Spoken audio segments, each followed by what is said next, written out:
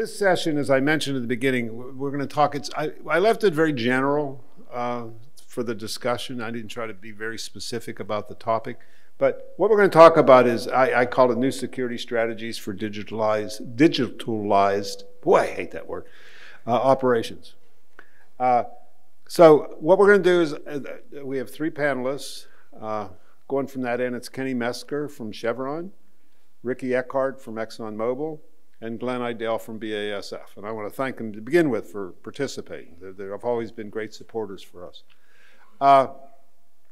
To kick off the session, what I want to do is, I guess, let me go do my slides here, helps. As always, I always start off by saying, visit the booths of the sponsors, because we really value that, they're supporting us. We couldn't hold these events if we didn't have sponsors and things, so we really appreciate that. Then one thing I forgot to say in the last one was, if you have your phone, please shut off your phone. And then the other thing, and I wish I had said it last time, that little one that says survey up there, just to remind me. But if you're using the ARC app, the forum app, I assume you are, because I think you needed it to get your badge. If you go to each session, up on the corner, when you look at the session, like this session, if you look in the upper right corner, you'll see a star. And it's a little survey, and it's literally 2 questions. As I recall, one just says, what did you think of the session, 1 to 5, or what do you think of the speakers, 1 to 5, kind of a thing. And we really value that feedback. It helps us plan future events and things like that. And I got rid of the part that says, what did you think of the moderator? We don't ever ask that question. But anyhow, so we'd appreciate it if you do that.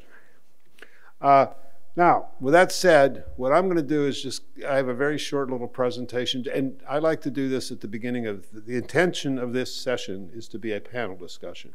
I have some questions we've talked about that I'll ask maybe to kick it off, but I really want to engage, I want the audience to get engaged in the discussion, as well as I told the panelists they are welcome to engage with each other. That's even better.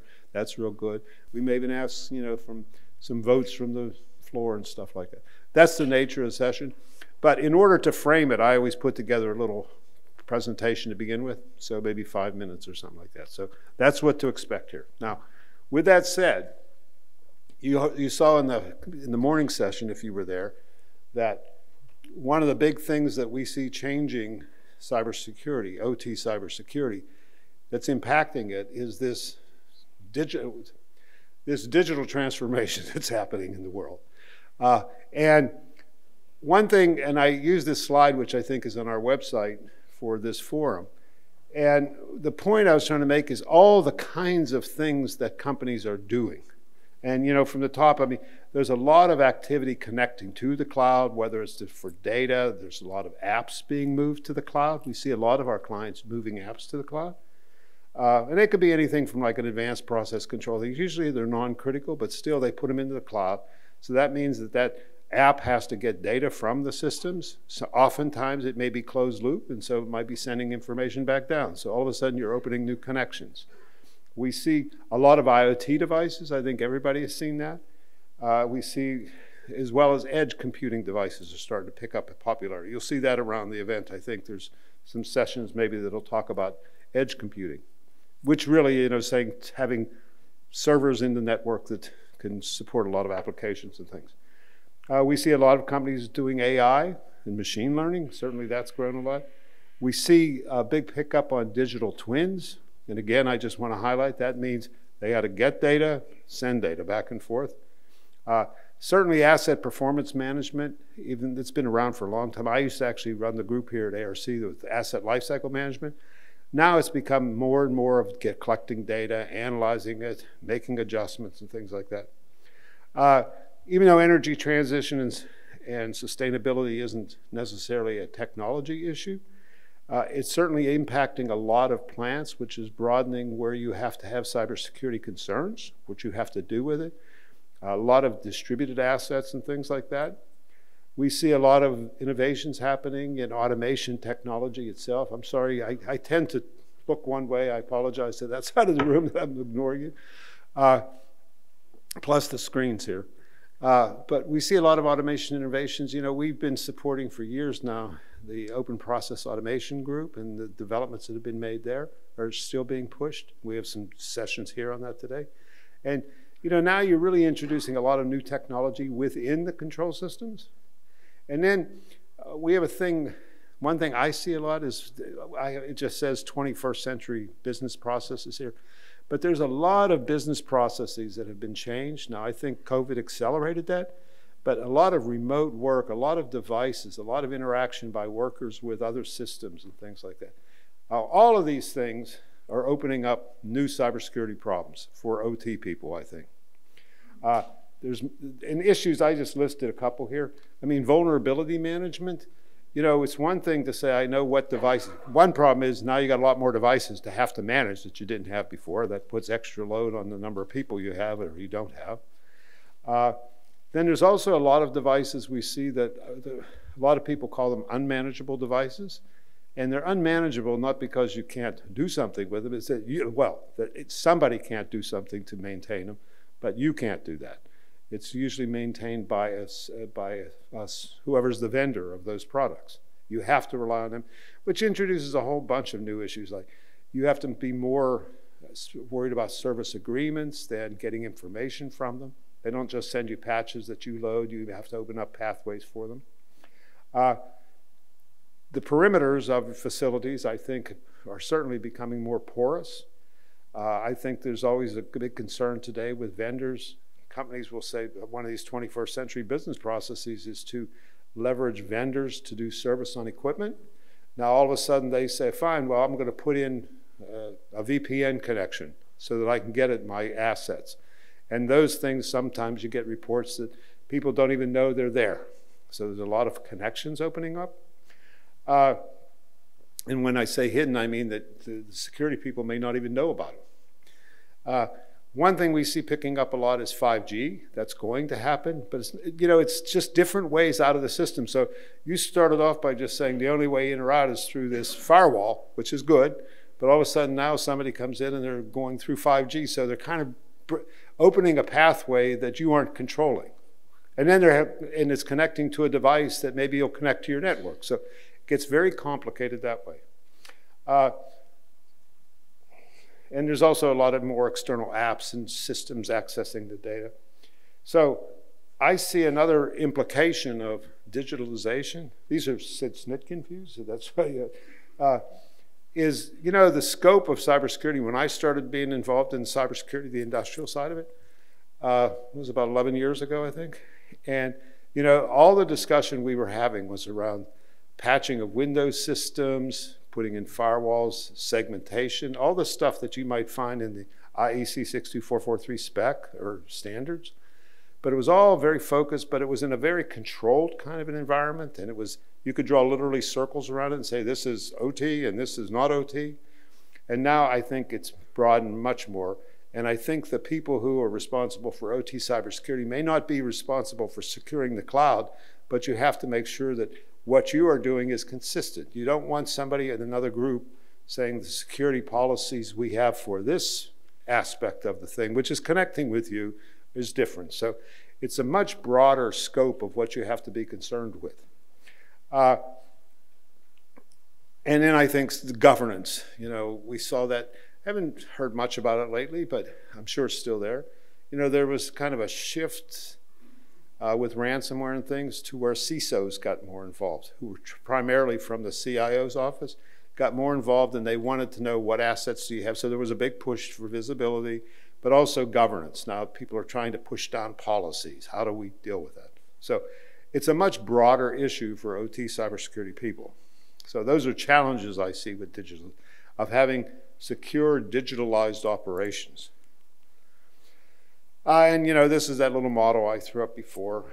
And I don't know why it's not clicking. In essence, like I said in my opening presentation, in the end, I think, eventually, companies have to think about, I have to cover that whole spectrum, which has a lot more technologies, a lot more people, and things like that. So, so the impacts it's going to have, I think, on people, processes, and technologies, that's the classic analyst, I find, way of breaking the world down. I know I do it. From a people perspective, you're going to need more security people with more security expertise.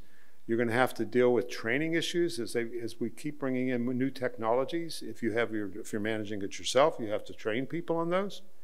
I think likewise, as you open up facilities, something like awareness training has to become much more important, because now you have these people who are actively opening up pathways for attacks on your systems who didn't know they were doing it before. Maybe they're using a device in a facility to access something on the outside of the facility, and they're not as conscious of stuff. There's more password protection issues and things like that. From the point of view of managing the processes and technologies used for cybersecurity management, I think everybody is going to have more better vulnerability management tools to be able to detect threats, or detect vulnerabilities and manage them. Tighter governance, as I mentioned, and broader, as well as, I don't know how many people are doing it. I know it's been an ongoing thing for years, and it kind of goes along with what Mark Duck had asked earlier, this thing of certification of devices and things like that. But how do you manage? I think the more systems get open, the more you have to be concerned about managing the security of your vendors and partners and stuff like that. And that is more specs and more things in specs, and actually making sure that specs that you do have that have security in them are actually enforced. That whenever something is bought, it just isn't set aside because the vendor can't satisfy it. And then from a technologies perspective, I see more active defense, detection and response solutions. One thing I think is needed, and I think is because of the openness, it's a Sid Snitkin thing maybe, but is the zero trust. I think that's the only way you can really deal with these open networks, but a lot of control systems just can't support that type of technology, at least at the moment. So what do you do about that?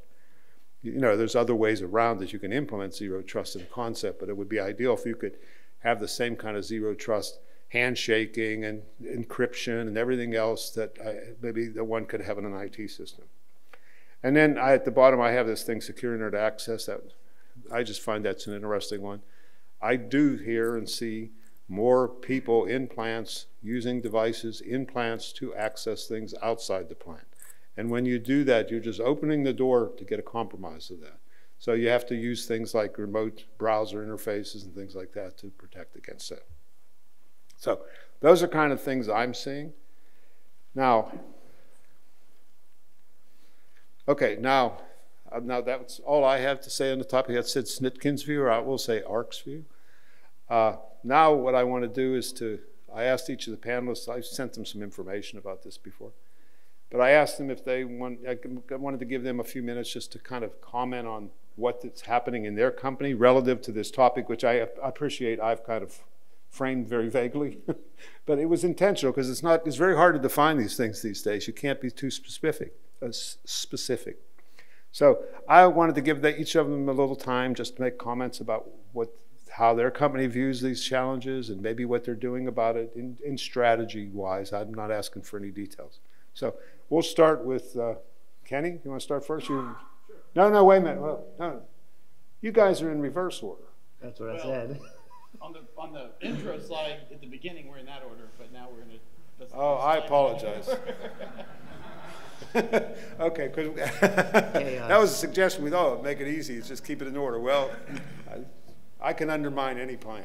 Well, he's in the right spot. No plan survives first contact. I'm in the right spot. Exactly.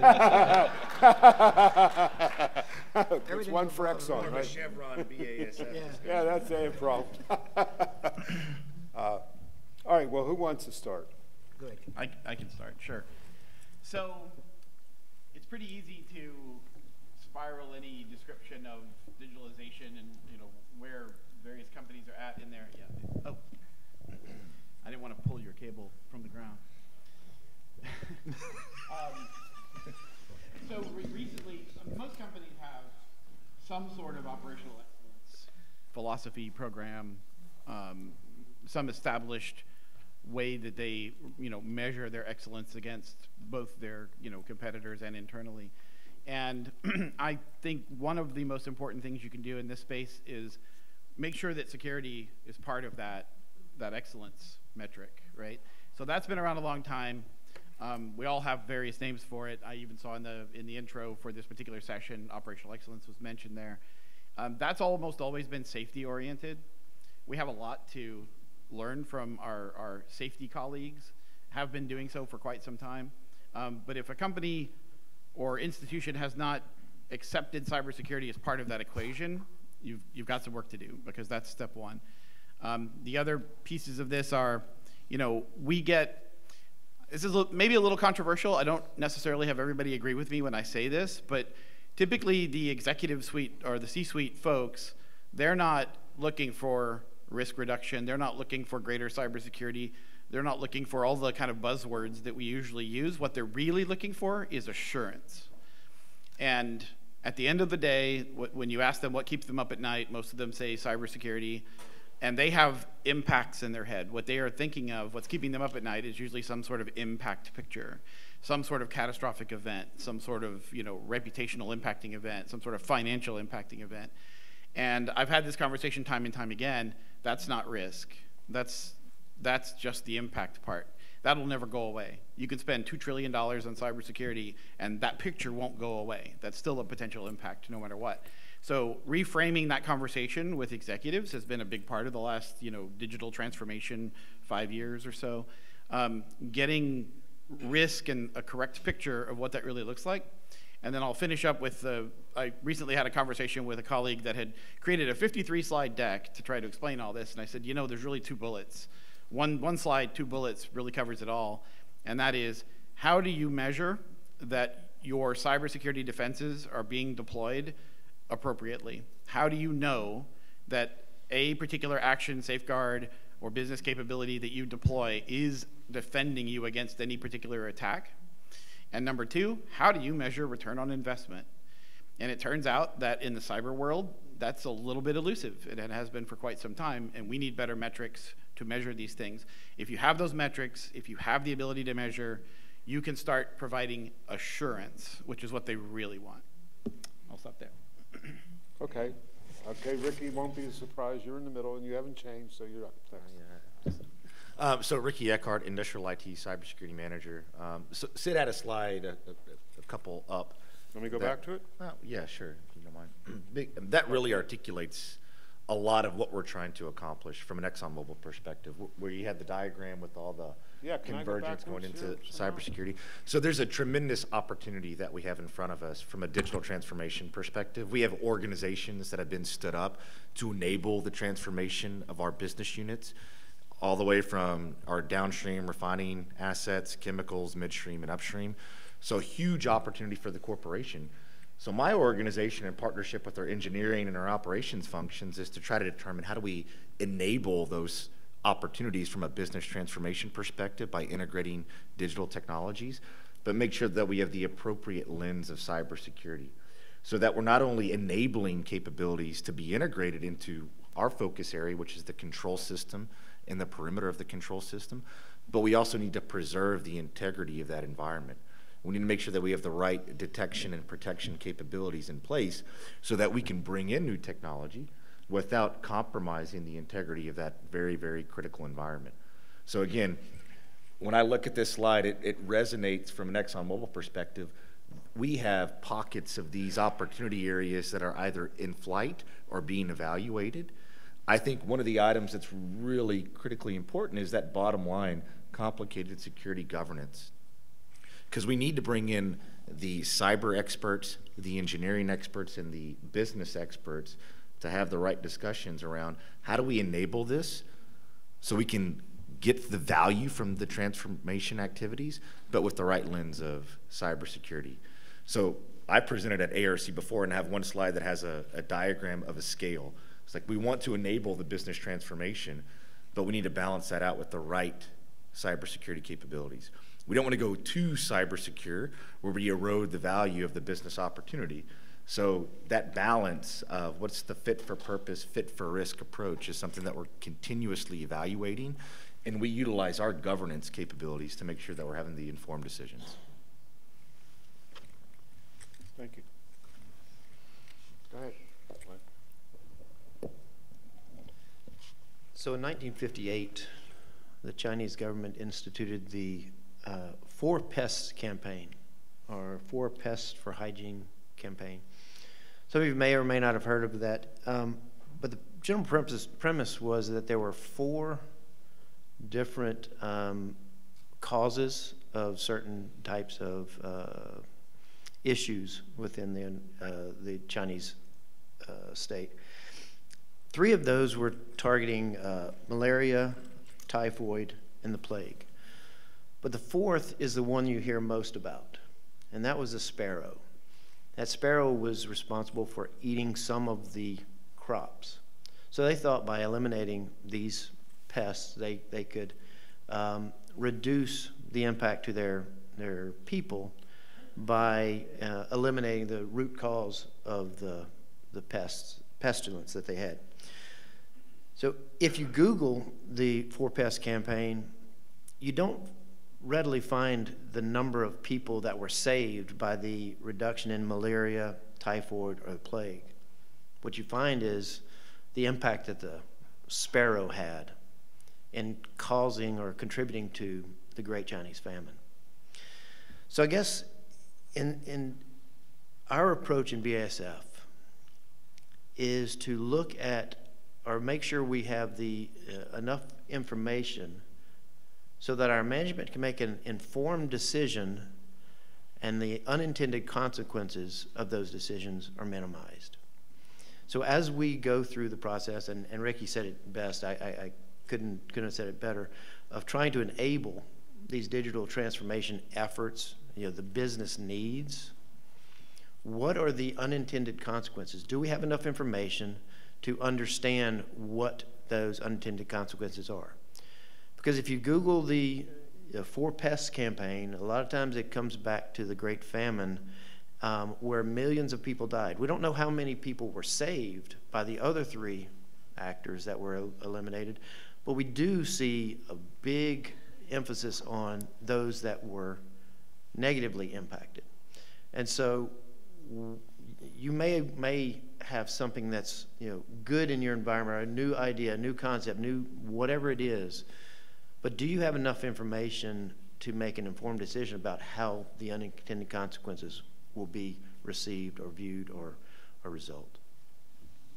So that's kind of the same idea as the governance that Ricky was mentioning.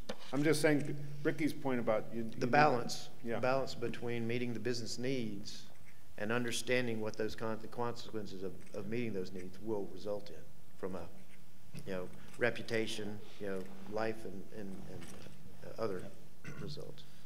And just one more point on that governance. I do think it's the way that we frame it at ExxonMobil is we have our IT organization, our engineering organization, and our operations functions as part of that governance. And the operations functions are also the voice of our facilities.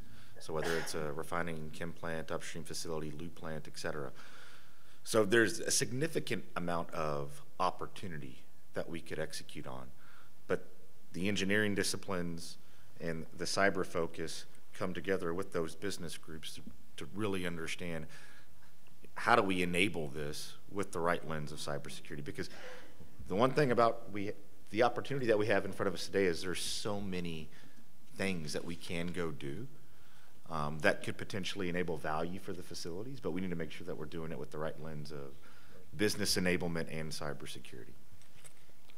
I want to open up the floor for questions, but before I do that, let me just ask one question because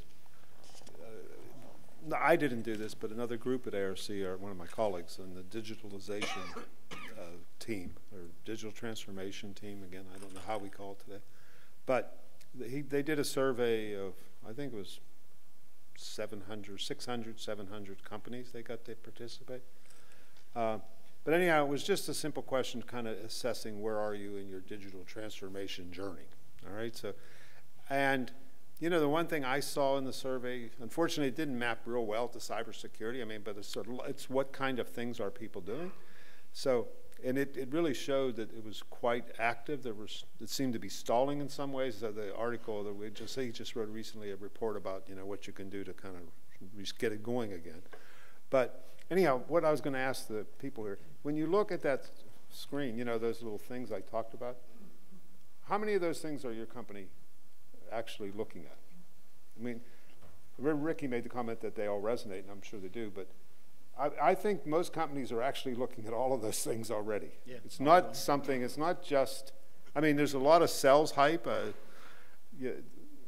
analyst hype, excuse me, I don't want to criticize the salesman, but, you know, about, oh, you need to jump and do this, you need to jump and do that. And I tend to be jaded about that kind of stuff. But in reality, I think there is an awful lot that's actually happening out there. And that was why I made my comment at the end of saying tomorrow's here. I mean, it's not like this is something that's going to happen. It's happening, and I know it varies by companies. I know some will say, well, you're never going to do that in my plant or this type of stuff, which is valid. But I think a lot is happening. And so I just wonder, you guys agree with that? I mean, your companies are doing most of those things? Yeah, I would say the only one that seems to be, in my mind, missing is the advances in data science. So that's buried in a few of these, but I think it deserves its own bubble, but all of this plus, right? Yeah. Same with you, Glenn? I would say there's a lot of buzzword bingo up there. Yeah, I know. That's why I wanted to ask that question. And so... Oh, you're saying they're ill-defined? Is that what you mean? Or? Well, I mean, I think that a lot of the stuff that we're renaming has been going on for, 20, 30 years. Yeah. Yep. It's just marketing, way to get, and which is not necessarily a bad thing. It's just the fact that a lot of this stuff has been going on and will continue to go on, and we'll just find new names to associate with it. But it's enabling businesses to be more profitable, and in whatever form that is. And the latest trend is the term digitalization, and as vague as that is, it's what we're hearing in the marketplace, and that's what people up at the top saying, are we doing these things? And they talking about standing up in entire business units or entire service organizations to try to meet that demand and try to figure out how it fits within your organization. Same holds true within BSF. We do have a growth of some service organizations to try to capture and meet those demands wherever it fits on that scale. Yeah, I had the same view often because of my background. A lot of the stuff like with predictive maintenance, that can get twisted and come up with a new term, but it's been around forever. Right. But the one thing I think that I've kind of accepted at least is there's a lot more connectivity involved in it, a lot more data that's being done. It's being done in a different way. I mean, using more things that do impact upon cybersecurity. That's why I kind of bring it up. Yeah, I agree with Glenn. I think a lot of this has been ongoing for years. What we're seeing is some of these activities are thinking that they need direct connectivity into the control system. And that's where we need to step in and say, do you really need connectivity into the control system? Or are you just looking for data that we can find an opportunity to push out of the control system? So we're not creating a threat vector into a very critical environment.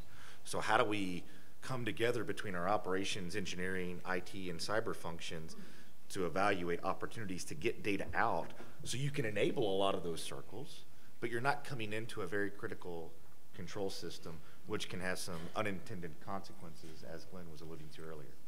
Yeah, trying to get it plugged in early enough in the innovative process, because you want your teams to be flexible. You want to be able to have innovative things come to the table, but how do you get all the right people involved at early enough in the process, so that you're not the ones at the end saying, no, we can't do this because.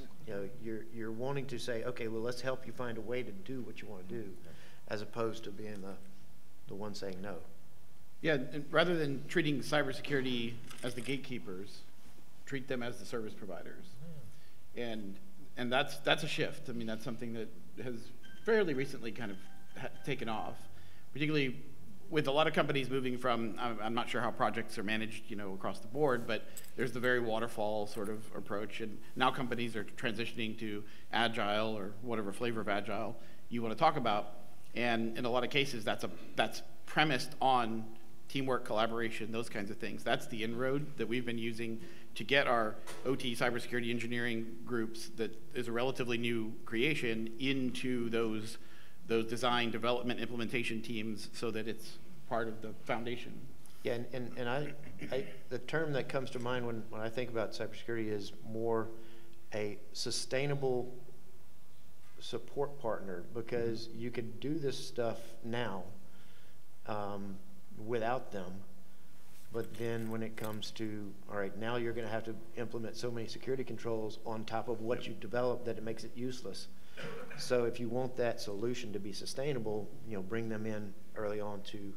And among the many consistent things about the operations side of the house is they do not consider cybersecurity part of their day job. They Right. don't want to be responsible for that. However, if part of your original architecture that was supposed to secure you federated them, Right. they were almost always responsible for maintaining all of these IT, things that were being pushed out to those environments, and that just isn't a sustainable model. Yeah, I would add, though, within our manufacturing, refining chemicals business lines, we have been in partnership with our operations organization, trying to drive cybersecurity behavior into the culture of the facilities. Mm-hmm. And so getting it integrated into your console operators' work processes. So mm-hmm. if they see something suspicious or anomalous, they know what to do. Mm-hmm. So it's not just a cyber activity, but it's trying to ingrain that within the operational staff at the facilities. So they know the right reactions to take, and they're empowered to take Right. those actions when needed. I think we have a question. Oh, is there a question over there? A few questions. Yeah. Okay, that's what we want here. I have a bunch too, but please, you all do it. Go ahead. Good. Hi, this is on. Good morning. My name is Michelle Balderson. I am from Atorio. I will state that I'm from a vendor, not from an end user customer. And one of the things I'd like to state is your conversation is extremely refreshing. What I see, and no disrespect to ARC or SID, it's every industry analyst that we hear about. We hear from visibility to control to situational awareness to actionable intelligence to timely and appropriate response to risk.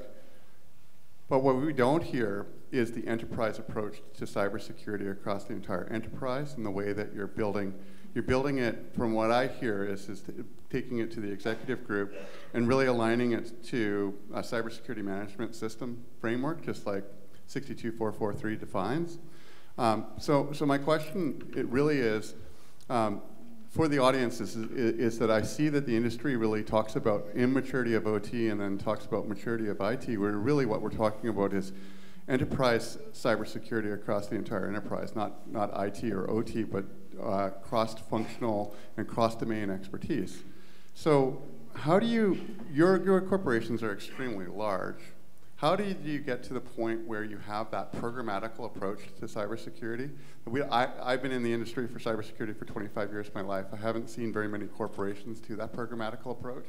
And are you using systems similar to the way that IEC 62443 defines of building a cybersecurity management system that allows to align all of those cross-domain expertise people, processes, and the technology together? Who wants to take that? Go ahead. All right. So just maybe one nuance. I wouldn't consider OT cybersecurity immature. I think it's fit for purpose, and it's continuing to evolve as the threat vectors continue to evolve. So by design, there is some parts of our operations technology environments that may not have the same tools and capabilities as an enterprise IT environment, but we're evolving those capabilities as the threat vectors evolve. And I think that's a fair approach. You don't want to overinvest in that. You want to evolve as the demand and the environment continues to evolve. So just wanted to add that nuance. From a systems perspective, at ExxonMobil, we have a policy, a standard in place that takes the NIST cybersecurity framework and elements of 62443 and combines them in alignment with our overall corporate policy for security and controls. And that's how we implement the standards and practices for industrial cybersecurity. And we maintain that standard through partnership with our operations businesses across the corporation, our engineering disciplines, and IT. And so we're continuing to look at that and make sure that we're enabling the right standards and practices for facilities to implement and steward to ensure that they have the fit-for-purpose approach for cybersecurity. Because at ExxonMobil, we have the full scale of different industrial facilities. We have very complex, higher risk facilities like refineries and chemical plants. And then we have fuels terminals, we have lube operating facilities, we have different upstream type facilities as well, and then we have some government regulated critical infrastructure like pipeline facilities in the United States. So we need a system that's scalable and fit for purpose across all those industrial facilities so we can implement the appropriate measures for each industrial type facility that we have in the corporation. You hear a lot about breaking down silos, and then that sounds great. That's sort of fortune cookie wisdom, but then what, right? Like how do I make that happen? One of the approaches that Chevron has taken is, traditionally you have the sort of engineering side of the house and the IT side of the house, and most OT cybersecurity would have traditionally fallen onto that engineering side, and you have an inherent silo at that point.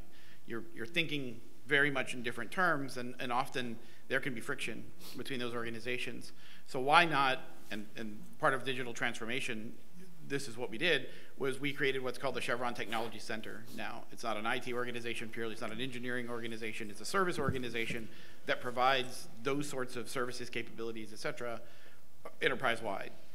And now we have the OT security folks in the same teams with the IT security folks. You've literally fused the silos together. And at that point, the collaboration opportunities are ridiculous. And there is so much that both groups can learn from the other. I tend to say this a lot. Every capability or solution that has been generated to defend in the IT space has some application in the OT space if you look hard enough. There's tons of opportunities there. And that was not always a really open highway between them. And now that we've created, like I said, this center that is thinking of it as more of a service organization, that's really changed the game. Go ahead. Okay. Yeah, so just to build on that, I believe that there will always be healthy tension between an engineering organization or maybe an engineering discipline and an IT discipline. Mm-hmm. And I think that's very, very relevant because IT folks can bring a lot of skills and competency to the table, but they will never have the domain expertise from an engineering discipline perspective. And so sometimes that facilitates some very difficult conversations. If you bring all those same people in the same organization, does that help? Maybe so, maybe not. Maybe Chevron's experiencing some really good learnings from that. But there needs to be some tension points there because just like there's a whole lot of digital opportunities on that slide, there's a whole lot of things that we can do from a cybersecurity perspective within an OT environment. That doesn't mean we should do them. Mm-hmm. So it needs to be fit for purpose and fit for risk. So having some of that tension between your engineering discipline and your IT or cyber discipline can be very healthy to make sure that you're appropriately deploying capabilities that are going to provide some cyber value and not have a residual implication to operations like Glenn was alluding to earlier. Yeah, so from my perspective, I think what I heard you asking is really about the policy framework. Historically, but when we created our policy governing our OT cybersecurity, it was aligned directly with IEC 62443 back in 2012 or whatever. It was an engineering policy. We have taken steps over the past, 5 years, 4 or 5 years, to now move all of that policy, the ownership of those policies, into a corporate center. So that incorporates IT and OT policies, all policies across the board. So although there is still alignment or attempts at alignment to IEC 62443 in the specific documents associated with the OT cybersecurity, it's all under one policy framework, and it's just one subset of the policy framework that our corporate center administers. So that's an attempt to try to bring that stuff together under one organization, as opposed to the tension between the various organizations when it comes to the actual policy framework. We want as many questions on the floor as we can, but I have a short memory, so I have to ask mine. But everything you were saying there about the way you're working together now with engineering and operations and everything to try to make security a service or maybe an enabler, whatever term you might use. But one thing I've seen, or I suspect, and I'm not on the front line like you guys, But a lot of things are, it's like agile design. You mentioned the word agile. It's the difference between old-time design of software, which I come from, where you were very strict and you figured you had to get everybody to say, I need to know exactly what you want, and then you tell me, and then you design some specs, and you write it, and you test it, and then you put it out. And I think in the end that solved those problems well. The only problem is all of a sudden something changed, all right? And so it was slow that way. And now the world's kind of shifted more to just throw something together, give it a try, and if it doesn't work, we'll change it kind of stuff. But very agile, very fast. And the two seem to me to be in conflict. If you say, for example, you have a governance policy that says, we have to all meet and agree on what we're going to do here, or like your comment, Ricky, about saying some stuff should just be pushed out, which I agree with, but the next question that I think you would ask is, okay, please tell me what information you need. And what you find out is they don't know what information they're going to need, because the new thing is going to come out tomorrow and they're going to need something else. So how do you deal with that tension between agility, I'll use the word agility here, and design, engineered designs? I've said that, like with interfaces for systems, I've written some stuff where I made the comment, no, I don't no doubt that everybody has secure connections to other things. Everybody's connected to IT systems, OT systems for years. And they're well engineered, and all the kind of transfers are well defined, and you can protect that. But how do you deal with when somebody says, well, I need this additional new information, or I need this, it's new, it's something different? It becomes very rigid if that's the way you have to do it. So, you know, you have to go to security people, they have to approve it, they have to design something. It's just too slow. I'm just wondering how you're dealing with that, or maybe you don't have that problem. Maybe it's just in Snitkin's mind that the world is like that. So if you're reevaluating your governance policy per iteration of solution development, you're probably not doing governance, right? Yeah. So, you know, step one is define that clearly up front, right? Have the folks that are responsible for assuring that during solution development, design, change, et cetera, involved in those teams from the get-go, so that that's represented, like I said, foundationally as part of your capability to do that. In the old days, we really did have that problem, because, as I said, the traditional sort of waterfall execution of things, cybersecurity was a gate. You know, you got to a certain point and it said, hey, cyber, check it out. What do you think? Oh, nope, we have to recycle. Now you can be a lot more, well, sorry, I don't mean to keep reusing agile, but it's an iterative design that's built in, right? You can quickly change course, you can quickly adapt. That's really what it's about. But if you don't have your governance and policy stuff decided ahead of time as best you can, and the folks that can represent that wealth of knowledge in those teams, then yeah, you're gonna have a tough time. I was in a meeting one time with a former director, and he said that agile is an excuse to be sloppy. I might agree with that, to be honest, sometimes, but it's there. Yeah, but what I would say is, you know, the majority of our businesses, what we do, what the people that are running the facilities, they're managing risk, and they're very, very good at managing risk. So from a cyber perspective, cyber is just another element of risk management that the sites need to understand. And we have a role to help inform the right decision makers to help them manage, accept, or decide to mitigate that risk. And again, there are so many opportunities that our sites are faced with every day. People are trying to sell capabilities to the sites. You have IT maybe selling capabilities to the sites, all these internal organizations trying to enable the sites. We just want to make sure that we have that right interface to help inform the decision makers so that they can manage that risk and make decisions on, are they going to accept risk or invest in various mitigations? So. Yeah, very well said. I mean, the one thing I wrote down when you were saying that is, I think, you know, the Hippocratic Oath. You know, first do no harm. You know, in our policy framework, it should allow for enough flexibility and have the guidelines of your architectural design not so rigid that you can't be productive, but rigid enough that regardless, as long as you're adhering to that, then certain amounts of risk are going to be mitigated.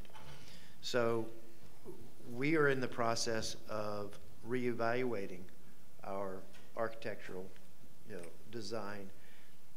Not to say that the existing framework is irrelevant, but there are a lot more demands and a lot more needs, or a lot more perceived connectivity needs, and we may or may not need additional connectivity. We may just need different understanding of where things fit in that architectural design. They just need data. Yeah, exactly. And that's the prime thing. We always ask, do you need connectivity or do you need data? And most of the time it's just data, and how they get that data is if we can enable that data communication without additional risk to the plants. And then on top of that, being able to communicate in a clear way to the risk owner what those risks are. It's challenging for a security professional that may visualize 50 slides to expand on the nuance of a specific risk that may be introduced by something. And then as you summarize that to one bullet on one slide that gets to the board level, you really lose a lot of that nuance. And so it ends up being a binary decision, yes or no, and sometimes it's not always binary. So. And I really like what Glenn said about the architecture. So the architecture, from an ICS perspective, that should be the standard from which you enable various capabilities.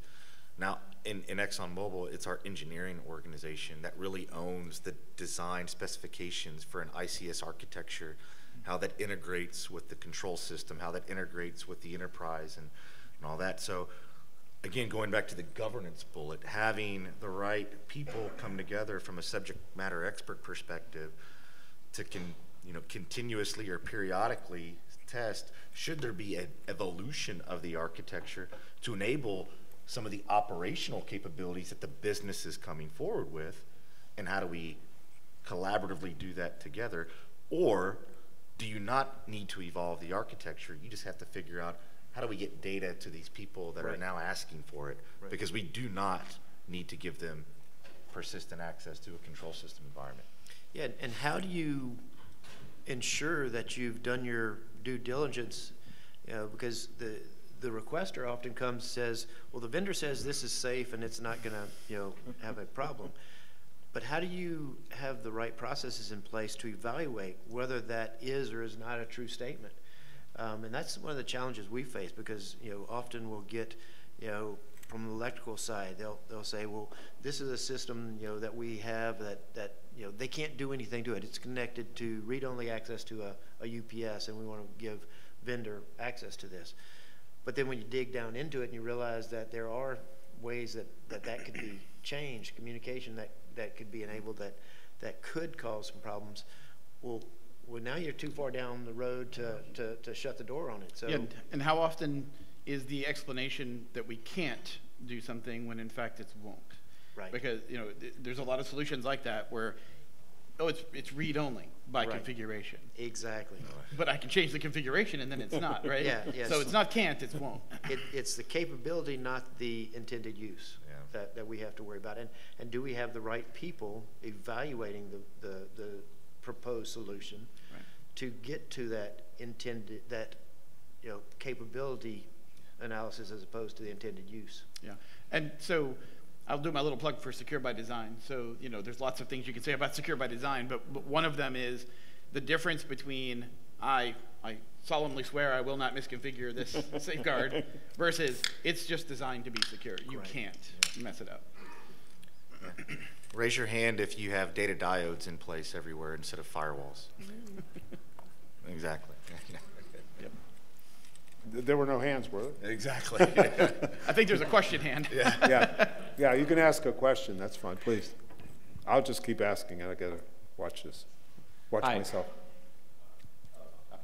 Hi, all. Great conversation. I'm curious.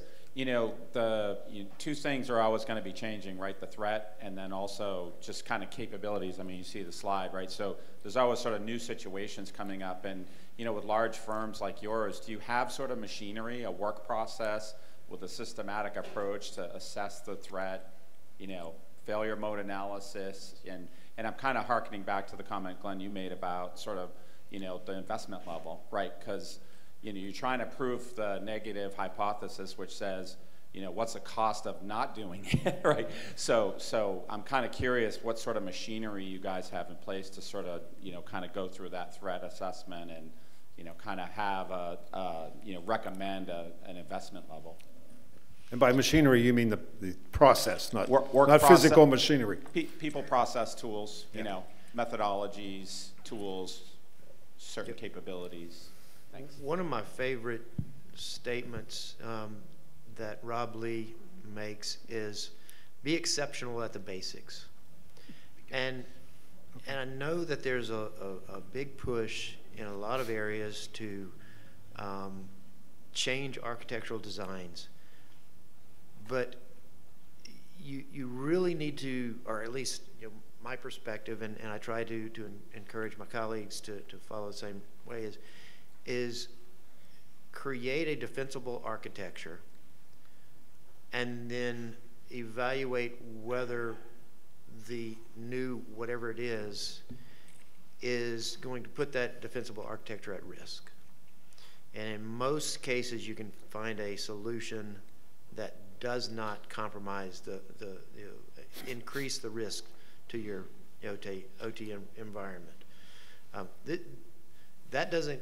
There's a topic that I've coined internally that my manager gets mad every time I say it, but dependency management. It's a little bit different than business continuity planning, but I think in the first session they kind of hit on it about what dependencies do you have.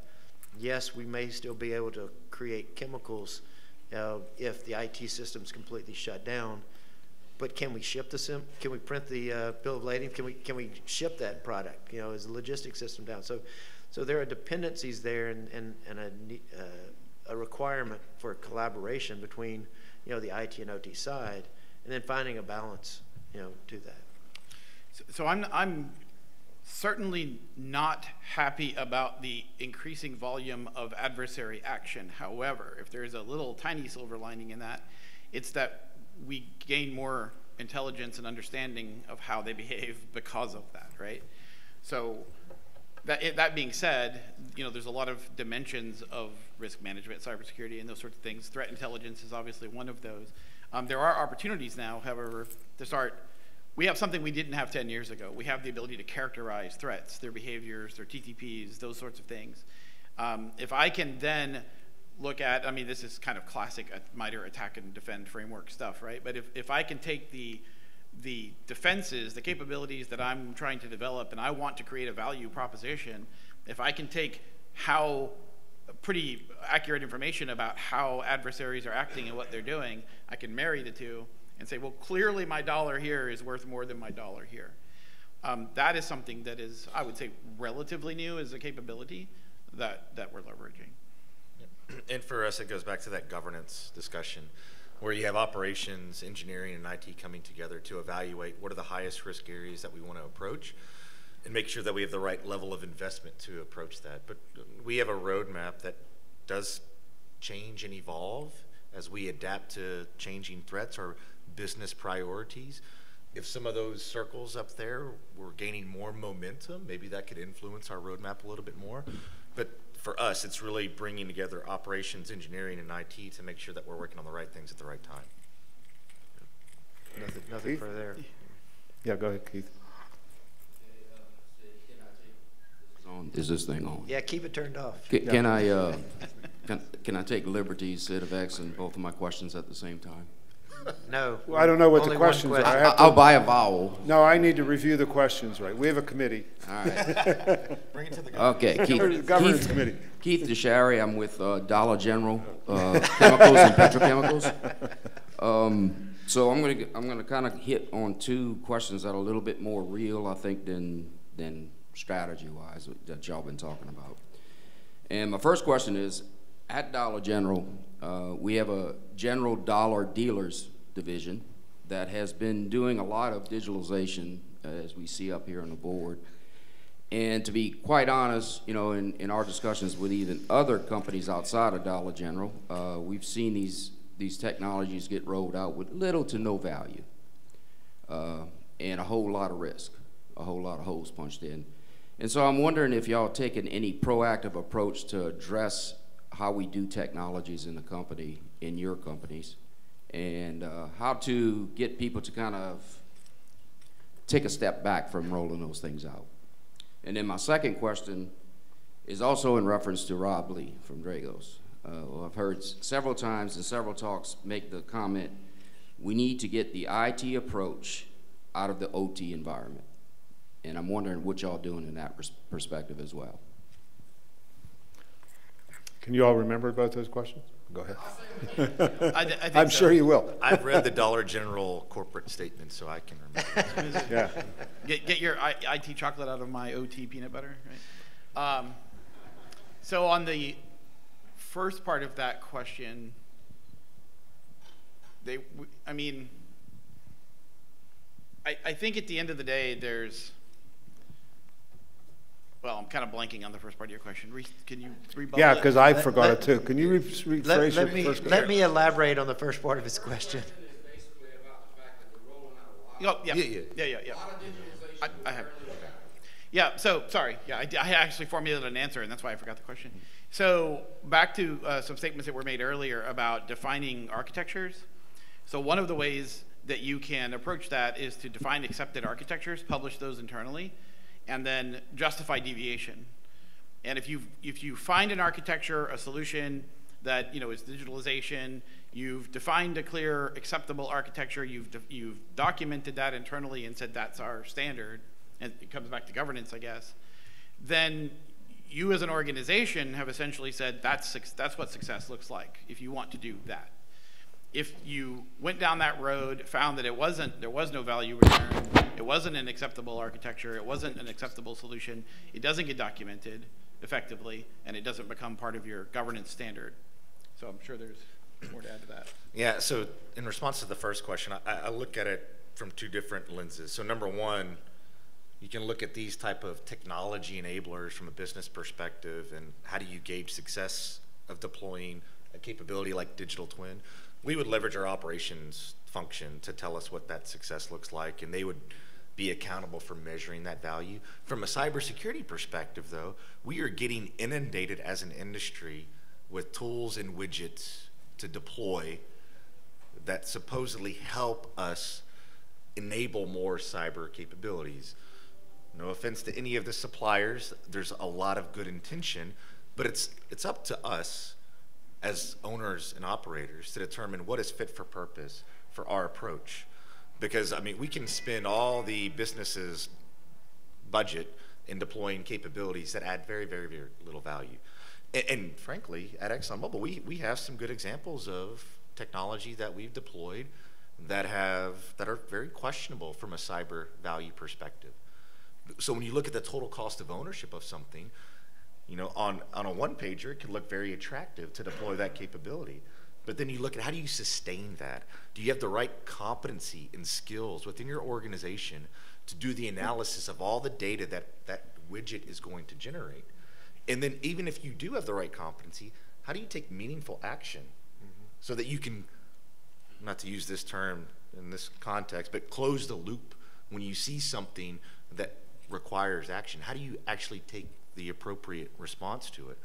So we as an industry really need to continue to evaluate what capabilities are fit for purpose for our specific companies, and then measure the value and the cost of sustainment for those types of capabilities. Because we can go into the supplier hall later this afternoon, and there's a ton of things that we could invest in. And just like up on this slide, there's a ton of things that the business can invest in. But just because we can doesn't mean that we should. Yeah, I'm going to avoid the part of that question that I know that he's intending, and we'll stick to the security-related investments. But you're right.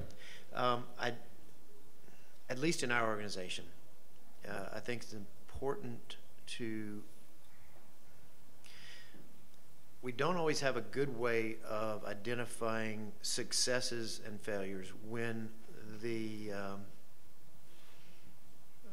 the results intent is to not see anything. What do I mean by that?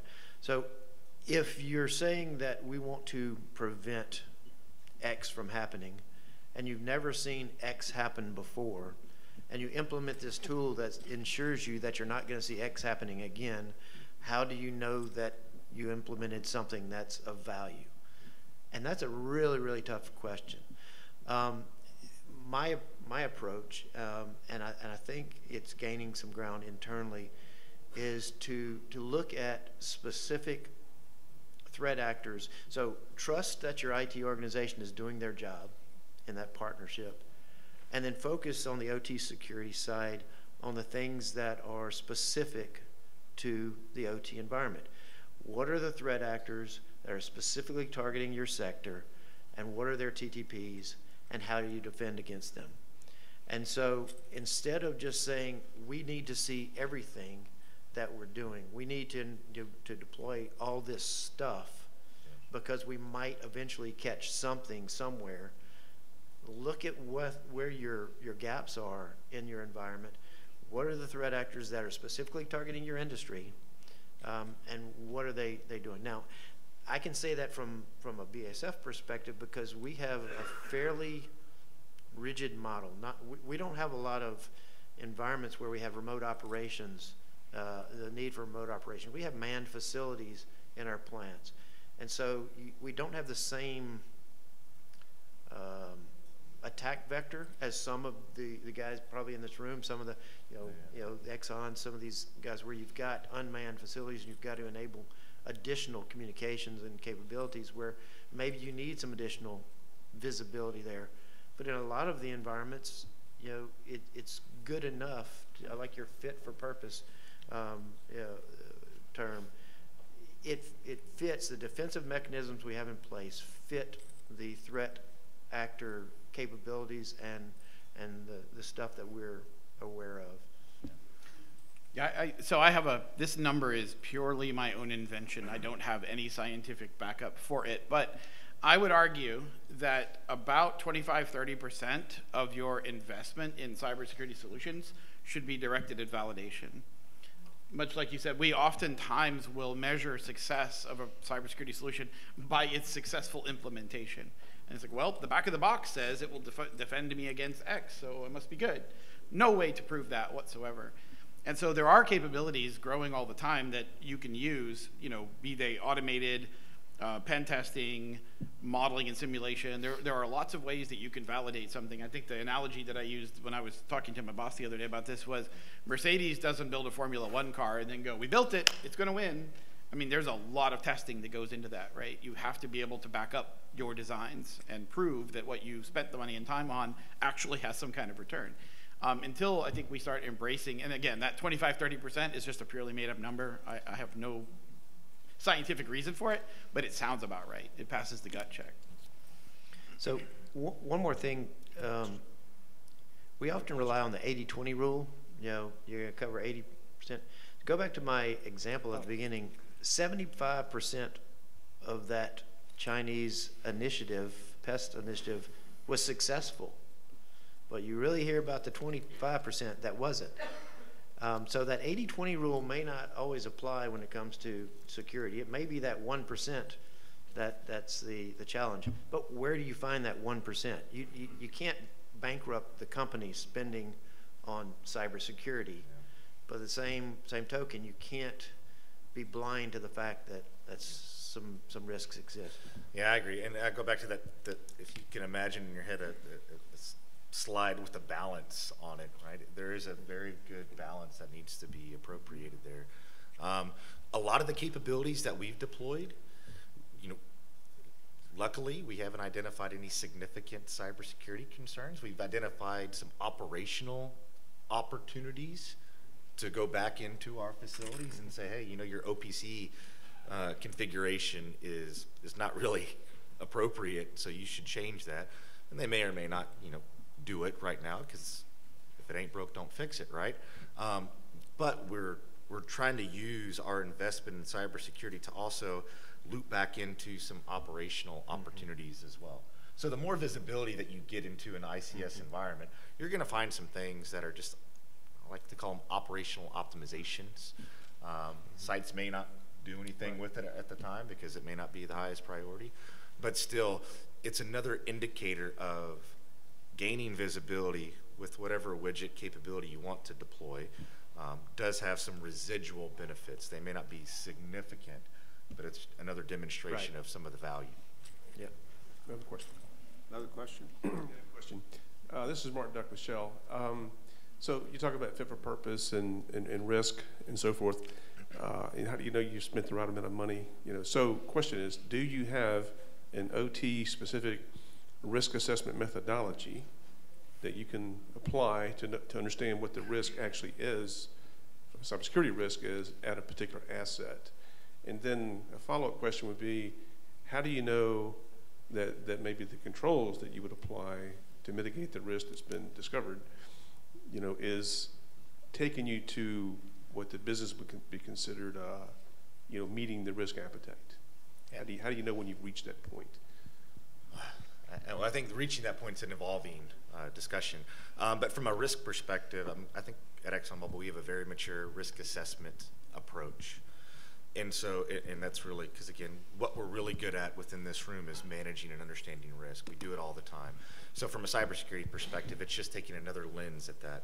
So we have a mature risk assessment approach, and from that assessment spits out mitigations that a facility would need to own. And it's going to vary across our business lines.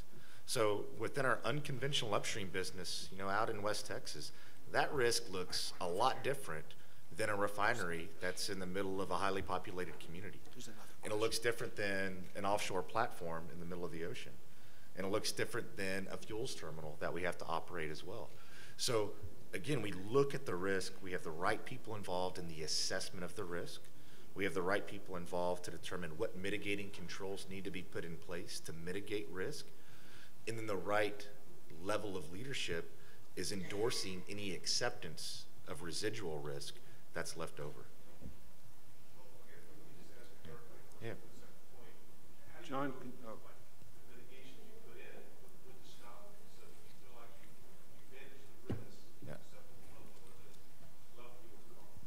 So our risk assessment process, it's not a static one and done. So every risk owner is required to reassess risk at an interval appropriate with the level of risk of that environment. So if it's a critical risk environment, they're gonna have to reassess that risk at a higher frequency.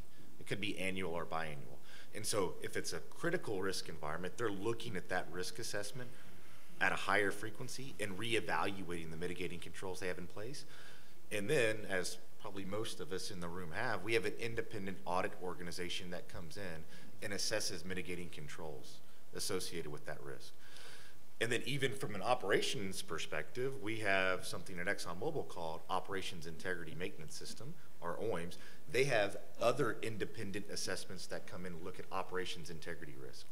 So at Exxon, we have an independent controllers organization from an audit standpoint, and then we have internal assessments from an operations integrity perspective. And I presume you've got hooks into your management of change processes and things like that that kick off evaluation, risk assessment. Evaluation. Yeah, so if something changes within the environment, that could change the risk factor or one of those mitigating controls, and the risk owner would be responsible for reassessing the risk.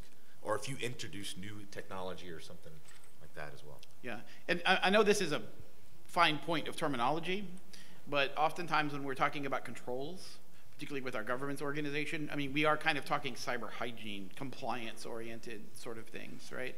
And so we try to be very clear that if we're developing mitigations to deal with risk that's been measured and identified, I mean, sometimes the implication is that the controls weren't enough and that you actually need something in addition to that, right, to properly drive that risk down. Oftentimes that gets documented as enhanced standards and maybe controls, and also like architectural documentations, engineering standards, that we want to find opportunities where if we find that risk and we find an appropriate mitigation that involves engineering or architecture or whatever, that we can share that across the entire enterprise and mitigate a lot more risk broadly than just that one isolated facility. And just one more thing, just everybody be cautious about creating an over-controlled situation. Because, again, this industry is phenomenal at managing risk and accepting risk. But we also can sometimes, when it comes to cybersecurity, we can get focused on deploying too many widgets, deploying too many capabilities. Now that increases cost and complexity, and it may not be reducing actual risk. It may make you feel better, but it may not actually be reducing risk. So just be cautious, incorporate that. Yeah. Yeah, and that, I mean, that's a very difficult. When you come up with the magic formula, please let us know. Yeah, I was about to say that's a very difficult question to answer. Do you think, I mean, it may actually increase risk sometimes, right? I mean, if you put in too many things you don't have time to take care of, you aren't taking care of the things you should be taking care of. There have definitely been cybersecurity vulnerabilities introduced by cybersecurity safeguards. Yeah. Yeah. Well, and then also, I mean, it can create a false sense of assurance, right? I deployed this shiny object and now I'm secure. Well, that doesn't and really. then you start doing bad things. Yeah, but actually what you did was you deployed a shiny object that required you to open up another port on your firewall, and so you create a new threat vector to your ICS environment. Yeah. And that capability actually needs to talk out to a cloud-hosted system so it can pull down definition updates. So you have to be careful. The shiny object syndrome can catch up. My favorite nit to pick is encrypt everything, right? Well, no, because you have that is not correct. You have next-gen firewalls that can do deep packet inspection for a reason, right? There's another question in the back. Then I'll get to you, John. I'm Perfect. sorry. Thank you very much. It's Michelle Balderson from Atorio again, and I have to say that this panel has been exceptional. I really like the conversation, and one of the things that you guys focused on, and you talked about it for a little bit, was access to the data versus access to the process. And with that is that what I see is that it shifts the risk from a physical risk over to a data or a cyber risk. Yep. And where we're in the market space today is, with that thinking, is that we'll start to see propagation of data lakes across our enterprises. And I'm going to ask the entire audience, how many of you believe that you have a strong classification of data to your risk management program today? And I'll ask everybody else on the panel as well. I believe that we need to have a stronger classification of data to be able to have unified data lakes. Or it comes down to how are they gaining access to the data lake versus how are they gaining access to the process, right? So that's my question. It really is that how are you protecting that data and how are you classifying that data? So I think that's a great question. So to me, where you have the digital twin circle up there, it becomes really, really important. So we don't want to have excessive access into the industrial control system because we want to preserve the integrity of that environment. But we want to get data out so we can enable things like a digital twin type capability, which is highly dependent upon process data within the ICS. But then that starts to create a different security question around the classification of that data. Is that data considered proprietary data? And if so, what are the appropriate mitigating controls that you need to wrap around that? So it's not an ICS cyber type question. It's more of a data integrity and classification question. So that's something that we're very interested in. One of our colleagues is going to speak on that later this week. So I would encourage you to attend that session on digital twin that ExxonMobil is going to lead. But that's a question that we need to wrap our heads around. What is the classification of process data once it leaves the ICS environment, and how do we preserve the integrity with, again, a fit-for-purpose approach to make sure it's appropriately controlled? And in fact, I'll take it one step further. What if you think of that data from a classification perspective as not particularly sensitive, but it is a dependency for an optimization, which is sensitive, right? So exactly, yeah. Even through its life cycle, it can change classification. If you're making operational decisions based upon that data, Yeah. So one of the challenges that we see is much of the data, the ones and zeros that come out of the process are pretty much useless to an adversary unless you have the PNIDs and all the other aspects to create a mock, a simulation of the process outside of that environment. And so even though the classification of the, the current value of a pump may be, internal, labeled as internal, the other components of that, as far as the P&IDs, the engineering diagrams, those may have a strictly confidential, labeling. We do have processes in place with certain, tools to classify those aspects. But when it comes to the actual data itself, even if you classified it as strictly confidential, if you classified that value of that tag data as confidential, what do you have, or what tools are available that can take advantage of that data classification to do anything with it? Maybe others are more knowledgeable in this area. I haven't seen anything. Most of it is, if it's not,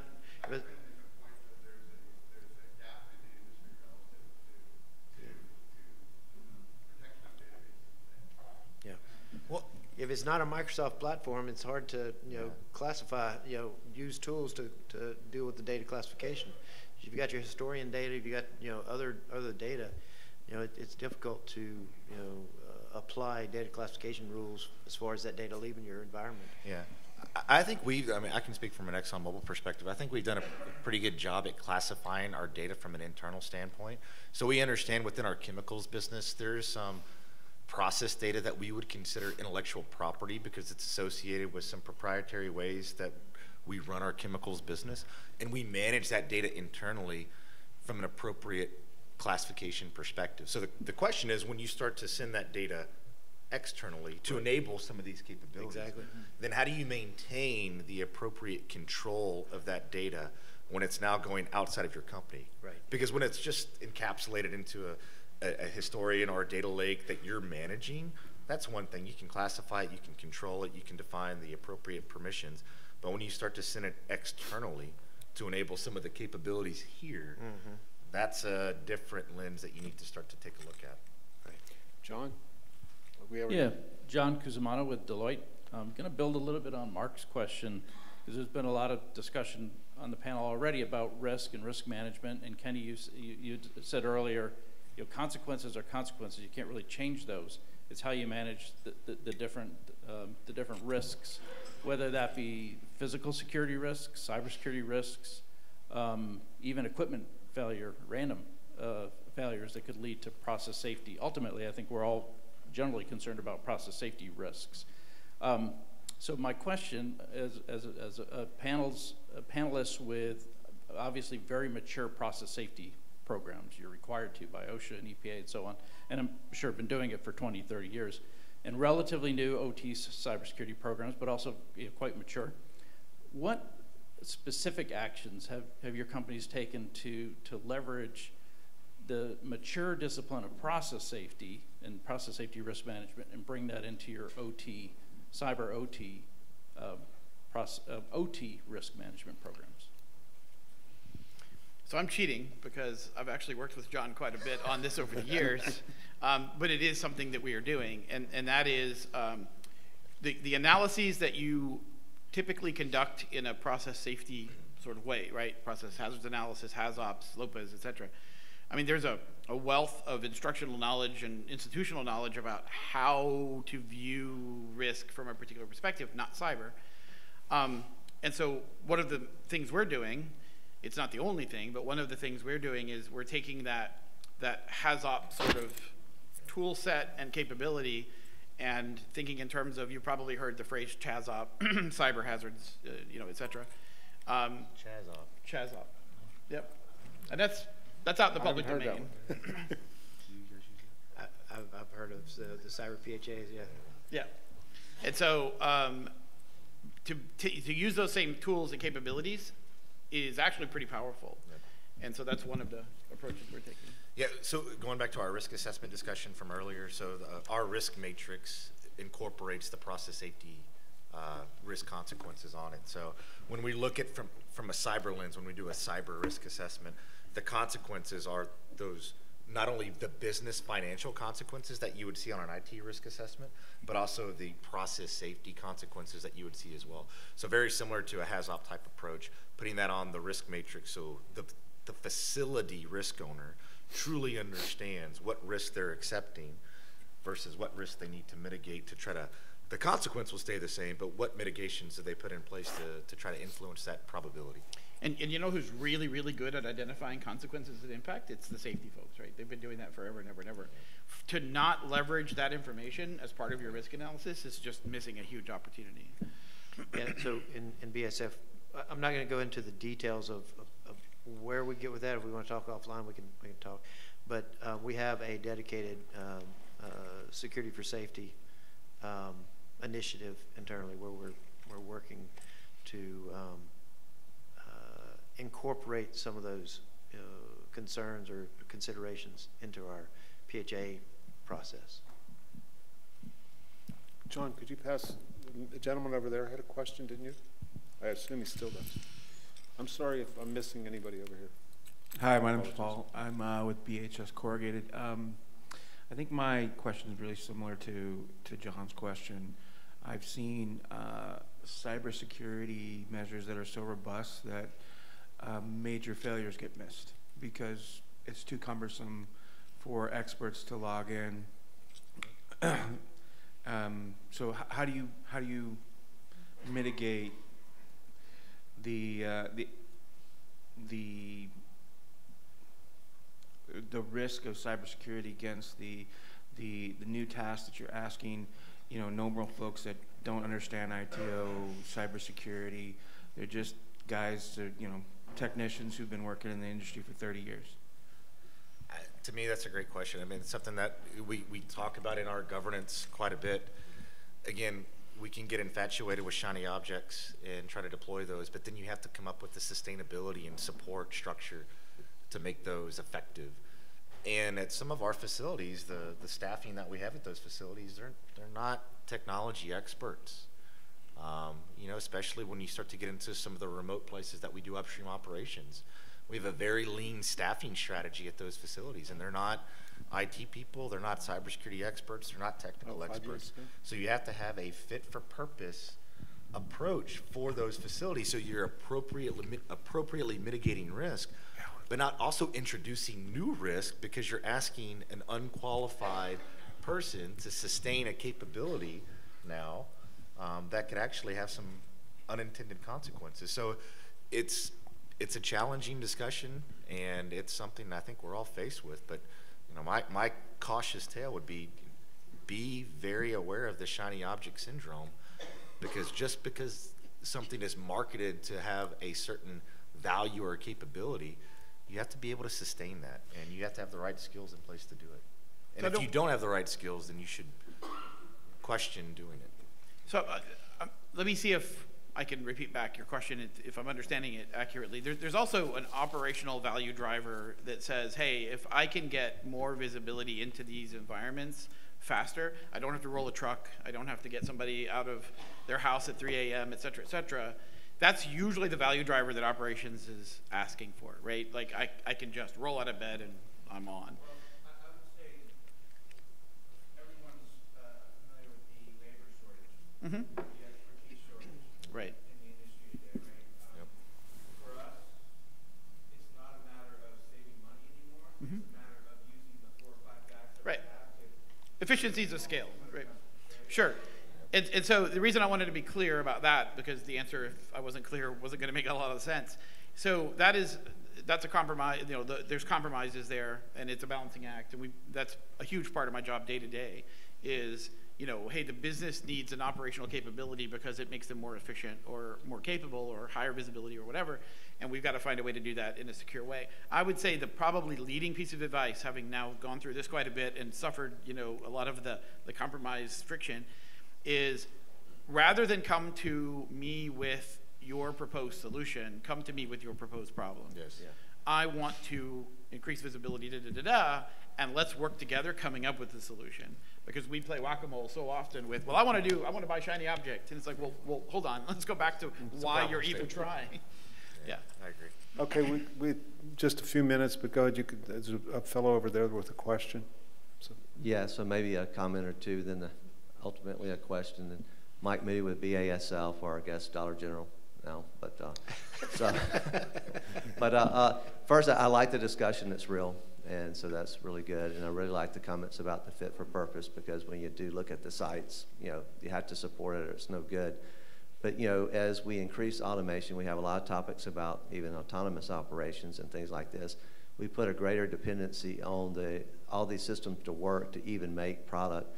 If we look at the old style of making things, you had an operator at a keyboard, and they could bypass a lot of failures out in the plants. And as we go more and more advanced, that gets harder to do, so we do put a lot more demand. So as we look at all these tools coming out, there's always, like you said, well, this can create risk, but maybe does it create value? Do you have a formal decision process where you evaluate the value versus the possible risk to see? Because sometimes there's cost in not doing something, and even if there's risk with it, there's still cost in not doing it. So you still got to take all that into consideration. So thank you. Well, he's asking from BSF, so I'll turn to you first, and then I'll turn about the most I can do is say yes. Yeah. We do, but getting into all those details would probably be a little beyond my purview and too long to discuss in the next 2 minutes. But yeah, if you track me down offline, we could probably get into more. I would say it goes back to that risk assessment process, but then also doing the evaluations with our operations and engineering functions to make sure that it's appreciated that this is something that we could do, but should we do it? Because again, I'll go back to, there's a lot of things that we can do as an industry, but that doesn't mean that we should. And so those decisions need to be had with each individual company, with the subject matter experts within that company. There's great ideas that are going to be coming at you from all directions within your own business. So you have to have the right subject matter experts at the table to make those informed decisions. And they won't get it right all the time, but at least it's going to be an informed decision that can be shared back within the organization. Yeah, and I guess, you know, we work closely together. You know, timing, you know, getting the right people involved at a point in the decision-making process where you can evaluate the risk of doing it versus the risk of not doing it, whatever that it is, and making sure that we have a good understanding of what is at stake, what we're proposing, and make sure we're aligned on terminology when we start, you know, bringing vendors in to discuss, you know, whatever this proposition is. Yeah, timing is everything. You really have to be, you really need to have these conversations at the beginning, because what happens is in operations there is what I call perceived value momentum. So effectively, they've sold themselves on the solution by the time they get to you, and now you've got so much to unwind. It's not even funny. That inertia is hard to stop. It is very hard to stop. Yeah. Okay, on that note, I'd like to really thank the panel. I think it's been a wonderful panel. I hope they've enjoyed it as much as I know I've enjoyed listening to you guys debate. Made it very easy to moderate. So thank you very much.